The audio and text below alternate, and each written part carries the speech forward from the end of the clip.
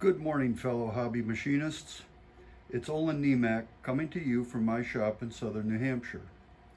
Today I will be sharing with you my thoughts and experiences on my new LMS 5550 bench mill. I recently bought my first milling machine from Little Machine Shop, and I'm going to be posting videos about the things I run across as I get the mill up and running. Today I'll be talking about tensioning the spindle motor belt and checking the electrical connections in the back of the column. Let's get going. Right here up on top is the cover to the motor belt that goes between the motor and the spindle. And to take that apart, well, first I suggest you take off this piece because it's really heavy. And the box that covers the belt is made out of cast iron, so it's also heavy. Now you need a 3mm Allen head, and these are quite deep screws, but four screws, and then this lifts off.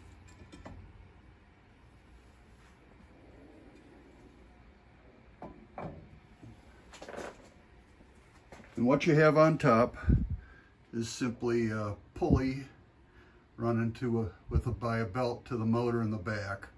It's a simple arrangement. You loosen 4 screws. The motor plate is slotted, so you loosen those screws, and those are a 4mm. And then you take something like a screwdriver and you snug it up. You don't want this thing real tight, but when I found it, it was quite loose.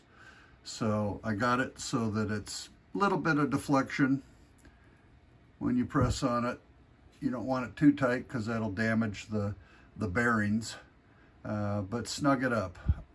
This is a new belt, so I expect I'll be coming back in a month or two to check it, because these belts do stretch. It is a tooth belt, so they don't stretch too bad, but it's one of those things I'd recommend you take a look at when you first get it, and then, you know, put it on your calendar to go back at some point and give it another check. After that, they stay pretty good. So there you have it. That's an easy one, but certainly something worth checking out as you get started. One last thing about putting the cover back on, which I went to do, is one of the holes, the threads are buggered up. Pretty common with these machines that as I take stuff apart, I usually have to chase the threads to get things back together and just working right. So keep that in mind as you go through your machine for the first time taking things apart, that you better have a set of metric taps to chase the threads. Well, one more addendum to this cover that goes over the motor drive belt was that the all 4 holes didn't line up when I went to put the cover back on. There's just enough misalignment that I could only get 3 bolts in. So what I'm going to do is I am going to open up the holes about 15 thousandths in diameter to see if that doesn't allow me to line things up like they should be. But this is pretty common. What I've found with this Chinese mill is things aren't tapped as good as they could be, and the holes are just not quite aligned well, and oftentimes you can just loosen things up to get it aligned, but other times that I've found I have to go in with a drill and just open it up 10 or 15 thousandths so things assemble like it should. So just another little bit to get this cover, but good thing is once I do it, won't have to do it again. Now we're around to the back side of the mill, and I've taken the electrical covers off the back of the column. There's 2 of them, a little one on top and then a larger one that covers the lower section. I'll tell you that you have to take those covers off to get the screws that take the entire electrical cover off the back of the mill if you ever want to get to the lift mechanism in the back of the column. And in fact, that's what I was doing. And while I was there, as has been my practice for a long time, is I checked out the electrical connections to see if they were tight. And there's a bunch of little terminal strips in here, and my experience is when you got a loose connection, that can cause havoc sometimes, because you get intermittent connections, and it just plays heck with trying to troubleshoot them because it's not consistent. So I just went in with a little screwdriver and checked the little terminal screws just to make sure everything was tight, make sure the connectors are on good. Unfortunately, 3 or 4 of those screws were flat loose.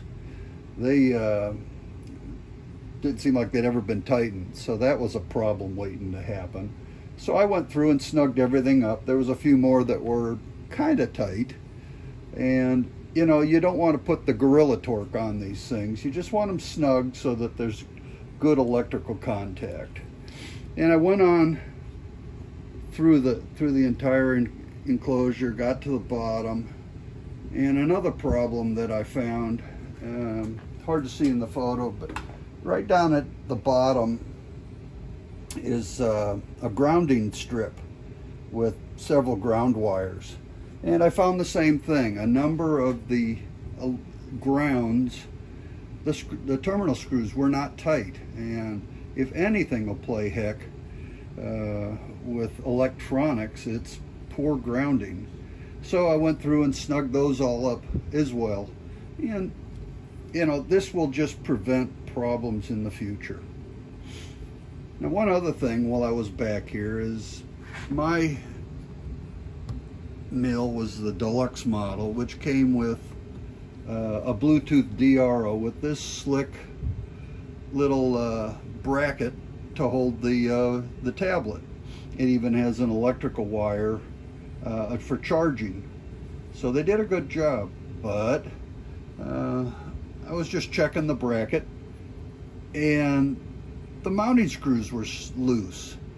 And those have screws with nuts on the inside, so it's not like you could even tighten them from the outside. You got to get in there with a wrench on one side, and then you know, a screwdriver on the other, and tighten those up. So yeah, just a general rule of thumb that I've always followed is when I go through things, I just check screws and bolts and stuff to make sure they're tight, because apparently it's pretty common that you got some people that are on the ball at the factory and some people that I don't know what's going on. So, you know, I got a good machine.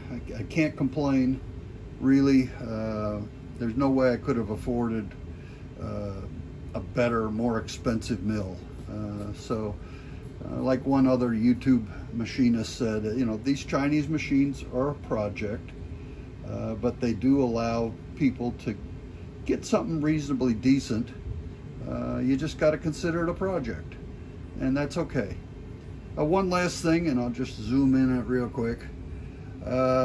If you don't already have these little magnetic parts trays, get some. I think I got 4 of them for 10 bucks on Amazon. You know, this thing's got a bunch of little screws, and as I get older, my fingers just don't have the dexterity they once had. So to avoid dropping things, I picked up a couple of those. I got them spread through the shop, and they're pretty handy. Well, that's it for now. I hope you found something useful here. Happy machining. See you next time.